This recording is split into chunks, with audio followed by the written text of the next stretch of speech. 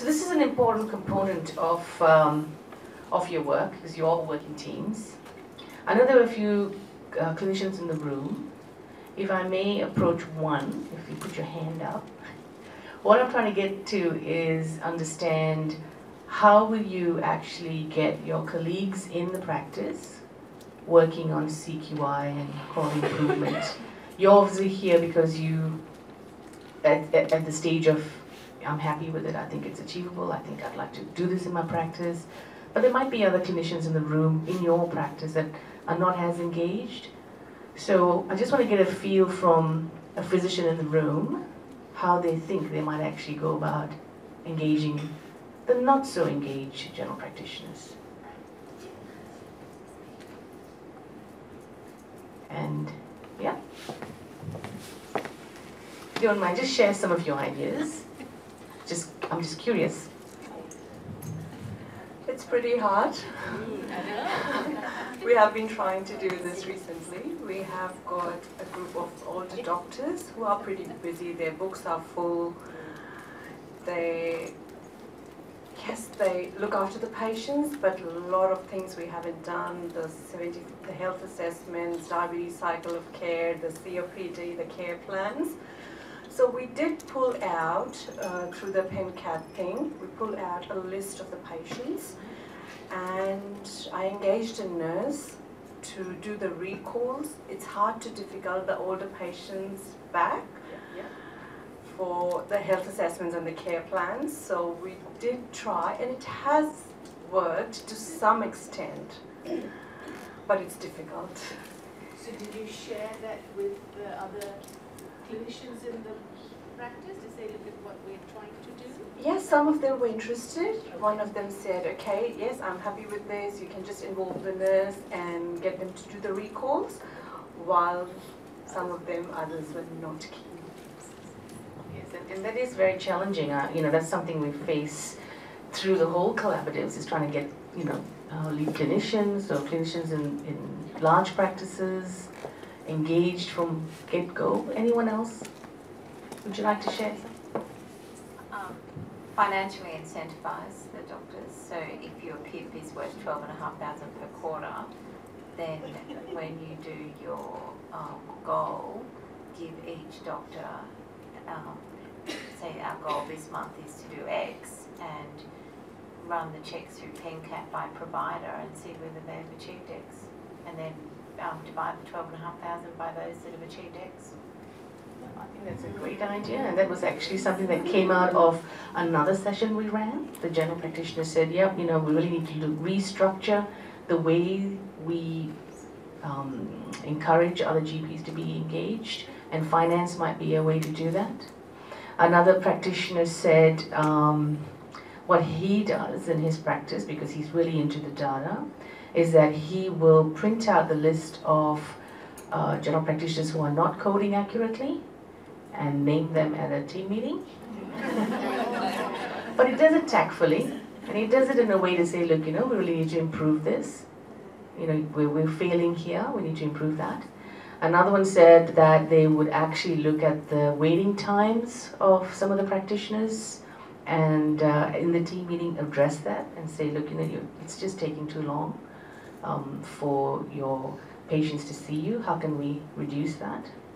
There's some ideas. I mean, any other ideas? I know, because it is a very challenging thing to take a concept like, you know, we've talked to you about what quality improvement is. We've said systems thinkers. We've talked about measurement. We've said, you know, you can do all of these lovely things, but when you go back into your practice and you then have to try and embed this thinking, it's not easy. Because you might have an enthusiastic team meeting on Monday. Everyone goes, that sounds fantastic. Tuesday, they go, what? I don't have time. You are interested, you go ahead and do it. So it's really thinking about how we embed this in a way that's going to be sustainable. So it's an important part of our discussion, and we'll try to keep this interesting. I don't want to be here talking about good communication skills and listening skills and stuff like that, because I mean, all of that we know, we understand. We're all mature adults. We've come to various different conferences and workshops. What we want to do is try and give you some tools that you can take away with. So really love to hear from you.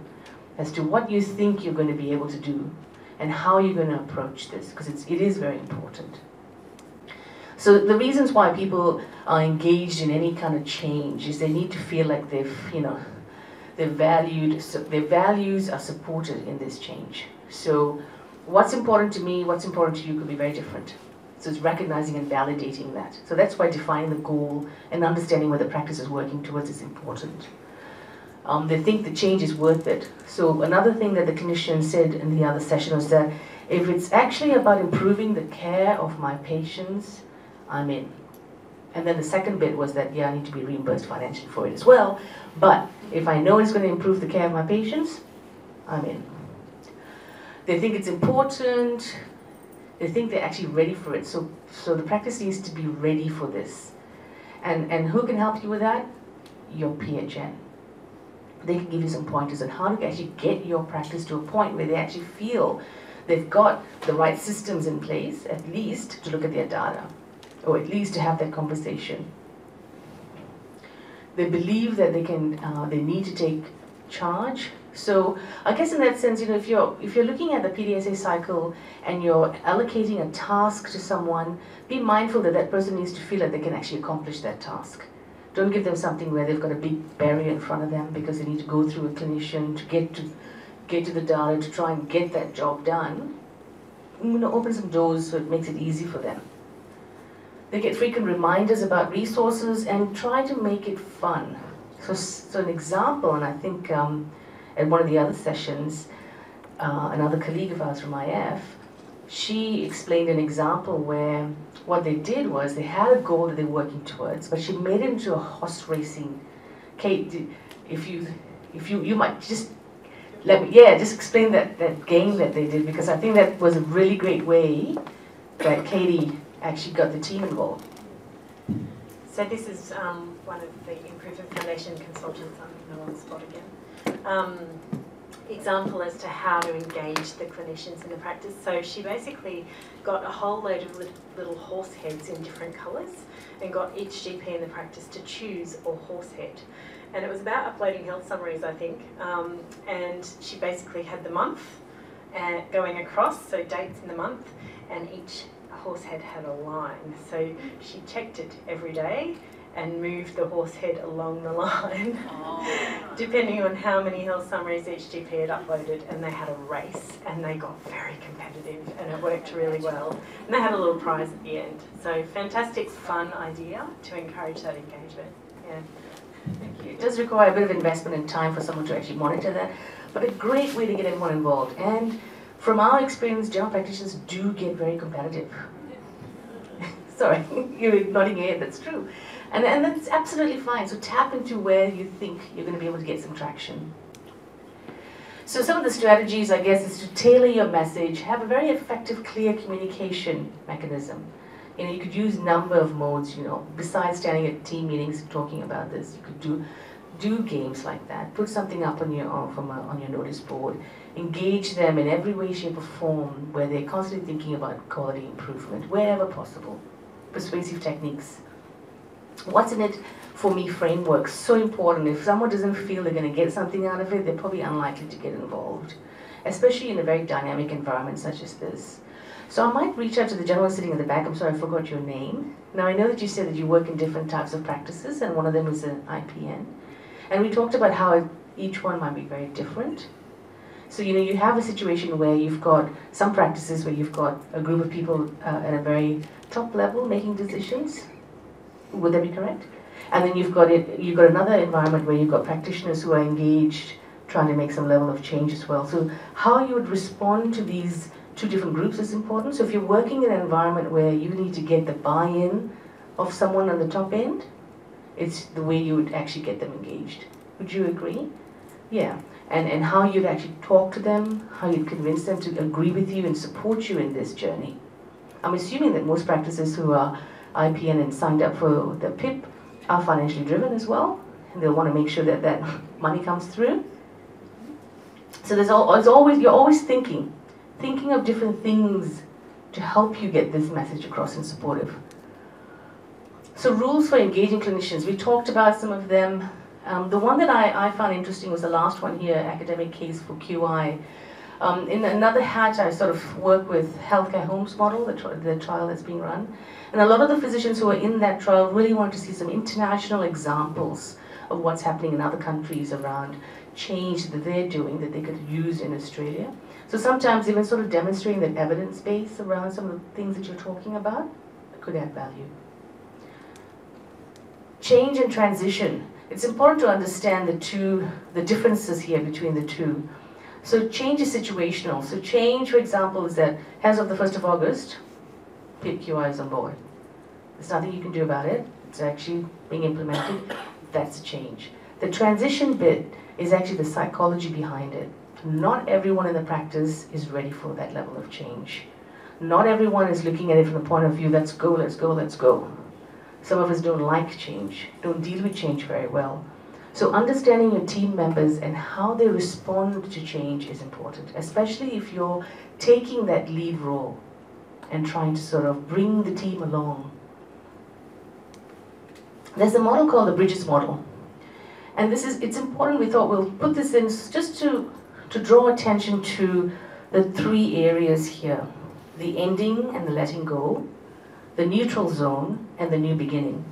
A lot of the time, as professionals, I think we're wired to think about the new beginning. We kind of go, okay, next, what are we doing? How are we going to get there? Let's move forward, guys, come on.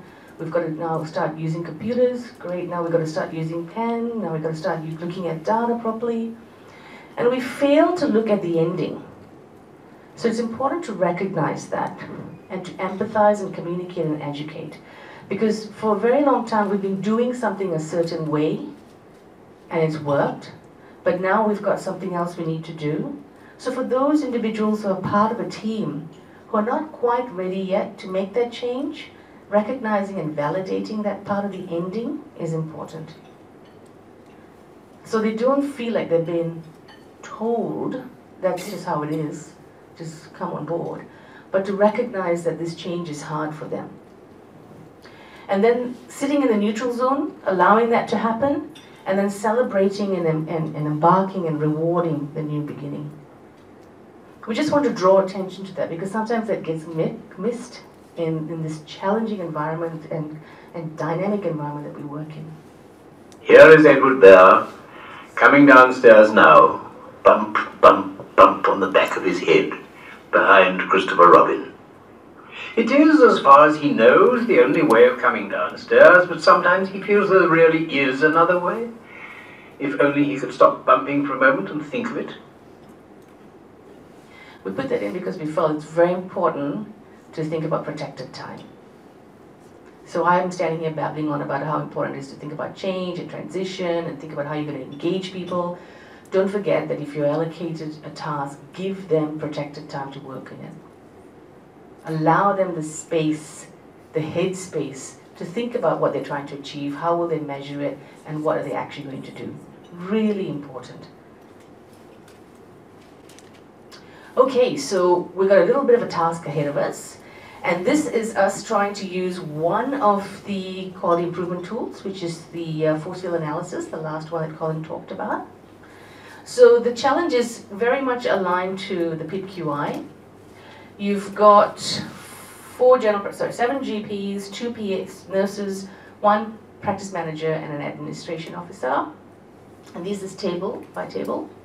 The practice is registered with PIP-QI. 1 GP has been delegated the responsibility by the owners to ensure that the practice meets the requirements. The GP has enlisted the support of the PM. Data quality at the practice is questionable. And generally, there's a lack of QI understanding. So at your table, and Colin's coming around with post-it notes, what we want you to do is using 4 post-it notes, we want you to write 4 driving forces that will support the PIP-QI being enlisted or engaged in, and 4 restraining forces that you can see that's going to work against you convincing the team to come on board.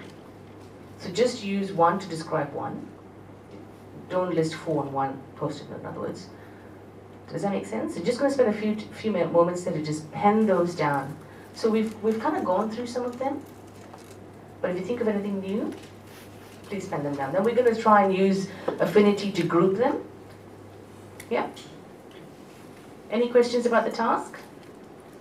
You've got 6 minutes. All right, so we're just bringing these together with Affinity, and there's some common themes here.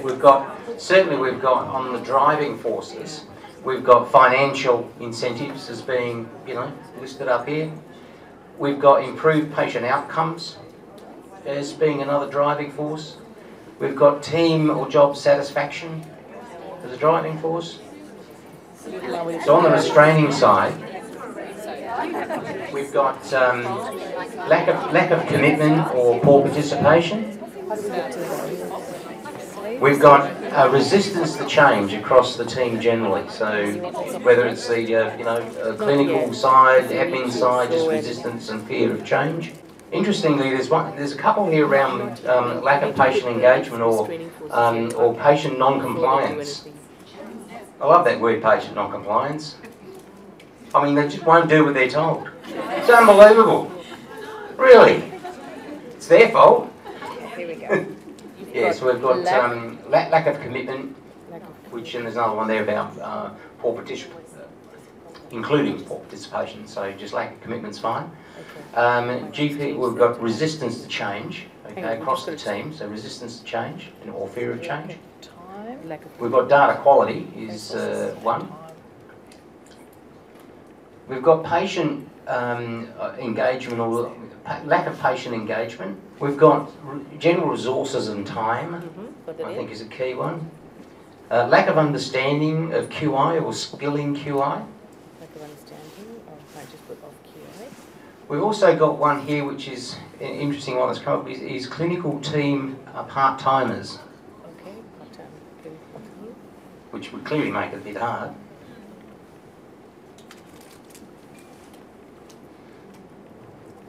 And I've got an orphan down here of maintaining consistency. So that is a restraining force. That was that intended more for data quality or? So like starting something and not following it through. Okay. Oh, okay. Yeah, so lack of commitment. Lack of consistency. Lack of commitment. That can go under lack of commitment. So that's fine. Okay. So when we look at financial reward, 95% of people have said yeah. Look, that's got a tick. There's no doubt about it. It's the highest one. Improved patient outcomes is the second highest at 79%. Okay. Improved teamwork and satisfaction 34. Clean data 37. Medico-legal drivers is 8. Accreditation is 26. Reducing cost and less waste is 11. Motivated owners is 5. And promoting practices of QI practices 5%.